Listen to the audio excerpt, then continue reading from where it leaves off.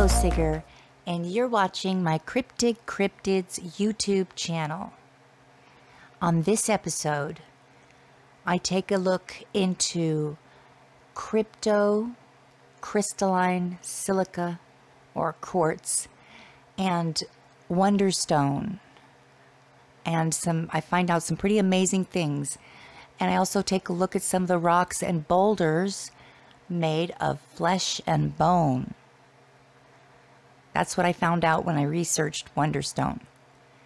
So, cryptocrystalline quartz and the rocks and boulders made of flesh and bone. So before leaving Rainbow Rock Quarry, I want to talk about some of the stones that were mined there: rhyolite, chert, and Wonderstone. And I went there and I got some pieces of Wonderstone, and the more I looked at it, the more I really began to wonder about the Wonderstone, because I noticed that it has similar features that fossils have, like with holes in it. And just looking at it up close, it looks like just a mash of teeth and bones and flesh.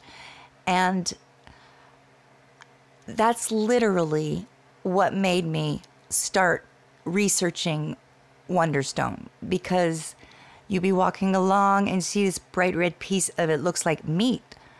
It looks like dinosaur chunks, like petrified chunks of dinosaur meat, flash petrified or something, like a dinosaur exploded.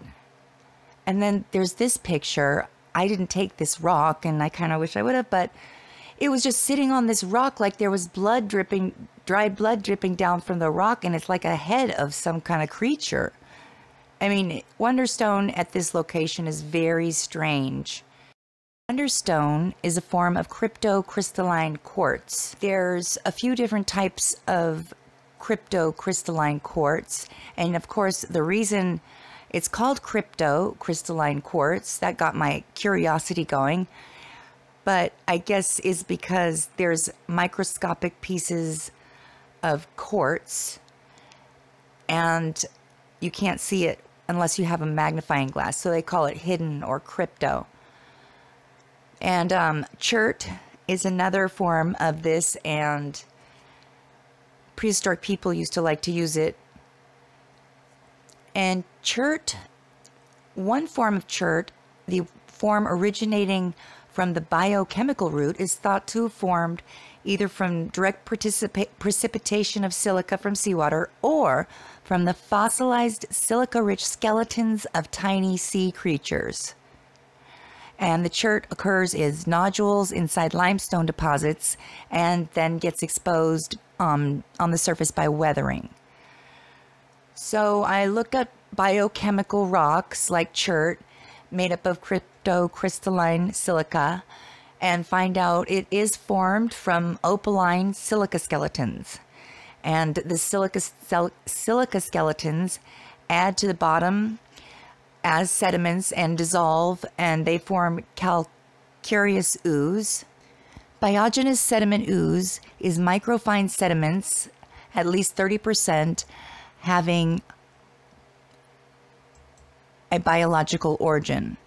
And they build up very slow. There's two main types: calcareous ooze and siliceous ooze.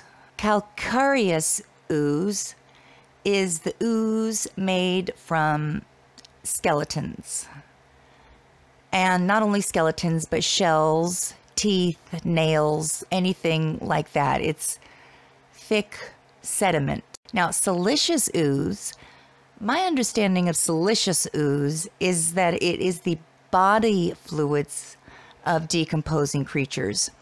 So the skeletons are the calcareous, and then the siliceous is the heavier liquids that sink down and gather in pockets and nodules in the limestones, where they're then compressed and then harden. So the siliceous ooze is the flesh, and the calcareous ooze is the bones.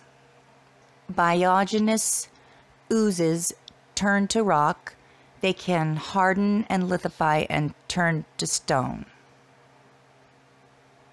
So rhyolite, I found something interesting about rhyolite, which is that it is made from lava that is so thick, and then it builds up pressure until there's a gas explosion, and the volcano throws the rocks all over the place in particles ranging from ash all the way up to big blocky chunks, which is kind of like what I was saying I thought before I researched it.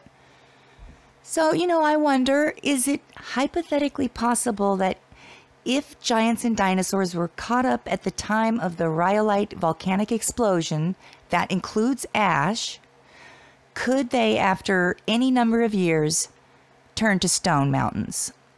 Just, is it possible? I think I can answer my own question with Mount Vesuvius in Pompeii, Italy, and what happened there. And what about Fontainebleau boulders in France?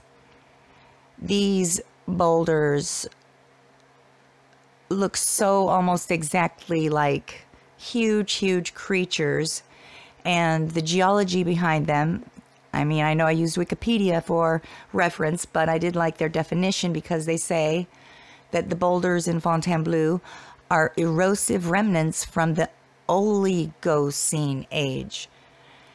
So it says their appearance may have been accentuated by localized mineralization, silification of sandstone rock, forming large nodules that are resistant to erosion. Hypothetically, along with cryptocrystalline silica, could there also exist a form of macrocrystalline silica from older macroorganisms instead of microorganisms? Because on the top of one of the travertine rocks in the Salton Sea area are three faces in a row looking up, and it's in the same area with all this prehistory. You can see the one on the top, the one in the middle, and then again the one in the middle and the one on the bottom. So let's take a closer look. This one I love so much. I mean, you see it, right? The Mayan looking kind of face and with the big pouty lips. And so what's interesting about this is that I decided that I would, just kind of trace the lines in a computer program. And then I just was tracing extra lines to see if maybe I could get any extra information from it. And I did. A 3D effect. So it's like, not only did I get, oh, this looks like an eye, this looks like a mouth, this looks like his nose, I think, was blown off. Oh, a chin. But I got a 3D effect from it when I added more lines that I saw. And again, this one looks like some kind of a monster creature. He's got round bulbous eyes and his nose looks blown off, but he's got a mouthful of fangs. And again, the extra lines, they create a like 3D. They start to create somewhat of a 3D effect. I mean, what are the chance? How many coincidences does it take for one? And then this third one, he's got a row of teeth, and they kind of curve too. They're starting to get a little bit of a 3D effect. And again, it's like, how many teeth before it's not a coincidence and it's not periodelia? Before you can just, you don't blame it. You can't blame it on periodelia forever, can you? Okay, look, there's a few more giant faces out there in the rocks, but let's just talk about one more. Now, I'm going to get this from the Proceedings .08 Pignolio PDF article about the Rainbow Rock Wonderstone source and its place in the regional material distribution studies. And I just absolutely loved this report they did, but I'm taking an excerpt out of it because they're describing something that I think I can find on the map. Okay, so it says, Rogers noted that just west of this site and above the highest Blake sea level is a large rhyolite quarry which was worked from the San Dieguito times down to and including the Desert Cahuilla.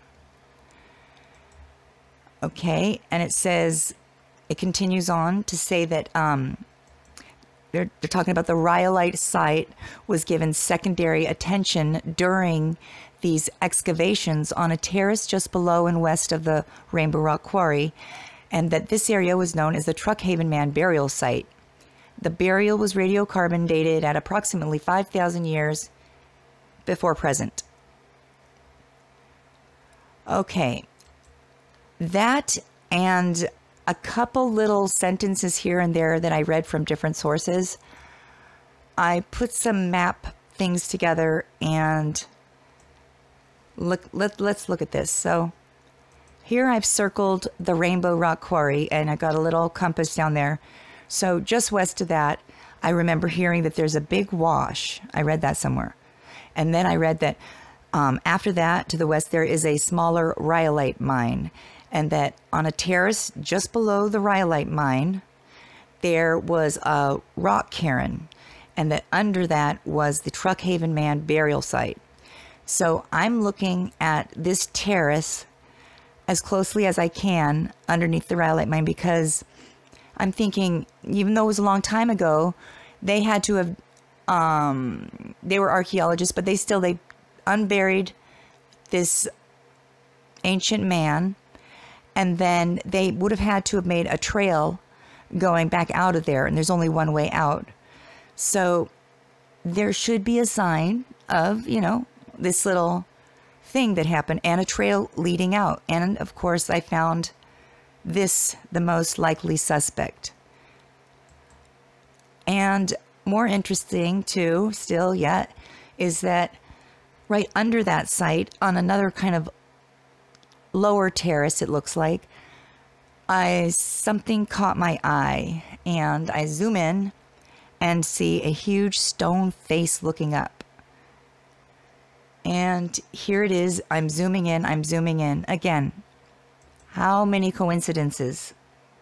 You got, the shadow alone has forehead, eye socket, nose, mouth, chin. Every single line. I mean, this to me looks like it could be something worth investigating. However, pretty sure it's off limits. But you can get close, and I may very well do that someday. Seems to be that my wonderings about Wonderstone were justified. And then facts I learned, like that it was created in an explosion, made from petrified creatures that harden and turn to stone. And I just, want to know, how big of a stretch is it to apply that same science to biogenous macroorganisms that also turn to stone in an even more distant past? So join me next time on another adventure as I go farther down the rabbit hole. And stay tuned for what I find in the Valley of the Mastodons. Thanks for watching my Cryptic Cryptids YouTube channel. And if you like that and want to see more, don't forget to hit the like and subscribe. Thanks, bye.